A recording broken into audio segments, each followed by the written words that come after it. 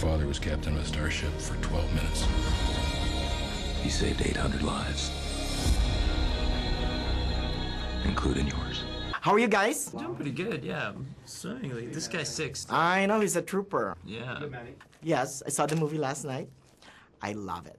Yeah, I'm calling it the best movie of the summer so far. Made me shake like a box of tribbles. I don't even know what that means. You know the tribbles? Yeah, of course. The little furry Oh, ones. yeah. Yeah. Yes. A box of them. A box of them, yes. Okay. How cool was it receiving the phone call that you guys are going to be part of Star Trek? Yeah, I was really excited. I'd been sweating it for a couple of months and hadn't heard, and I was on my honeymoon in Florence, Italy, and got the call. So it was an exciting night. Wow. Yeah, I mean, it was really great. I mean, I was really surprised because I also hadn't heard anything for kind of a while, and I was so pleasantly surprised. You will experience fear. Fear in the face of certain death. Pull your chute! The magic of the movie is that, you know, it's really all about the characters that we all know and love. Yeah, right. Yeah. And you guys are stepping into some pretty big shoes here. Yes. Were you guys nervous?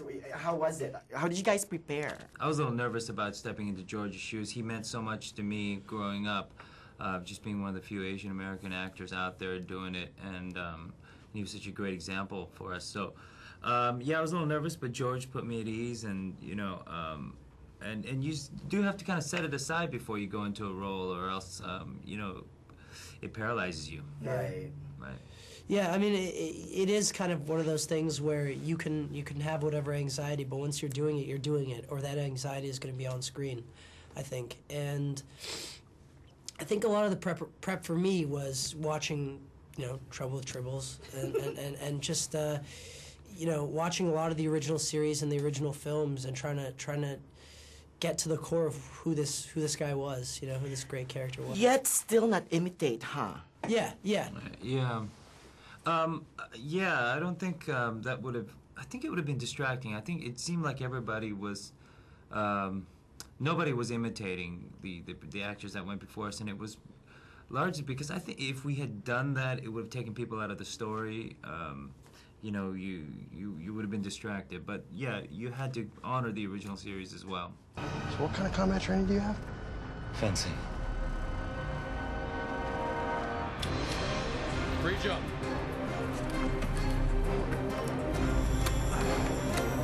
So, Commander, you are clear from USS Enterprise airspace.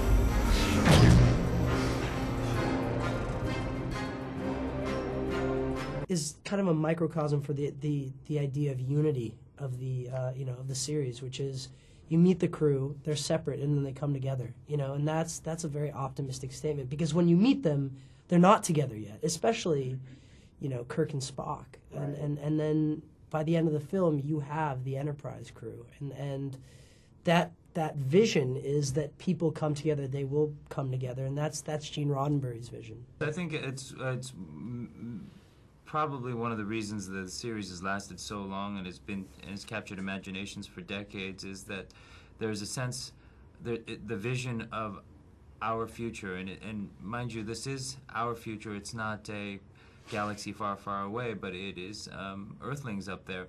That vision is a very hopeful one. It's one of cooperation and peace, and you know, it's a welcome sentiment. Right. Age-old question: Trekkers or Trekkie? What's the difference? Go. Trekkers. Okay. Trekkers. Trekkies is slightly derogatory, so we're going with Trekkers. Oh, it's the politically correct term. Yes. Yes.